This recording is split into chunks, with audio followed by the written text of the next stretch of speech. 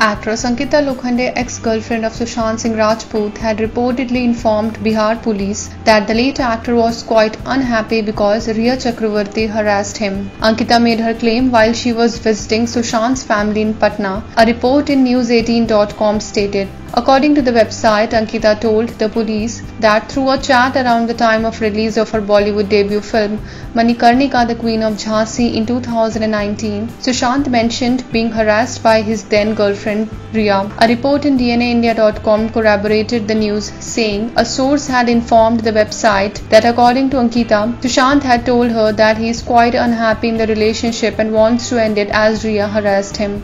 The News18.com report further stated that Ankita's above-mentioned chat with Sushant was shared with the police at that time. Sushant dated Ankita, his co-star of the hit TV series Pavitra Rishta, for almost 6 years, after which they parted ways. After Sushant's demise in June, Ankita had visited the actor's family when they were in Mumbai to perform his last rites. During her visit to Patna later, Ankita had reportedly shown the above-mentioned chats to Sushant's sister Shweta Singh Kirti. On Tuesday, it came to light that Sushant's father KK Singh had filed an FIR at the Rajiv Nagar police station in Patna, accusing 6 people, including his girlfriend Rhea, for abetment to suicide. On Wednesday, Ankita took to social media to share a cryptic post. The actress tweeted an image that reads, "Truth wins" on her verified account.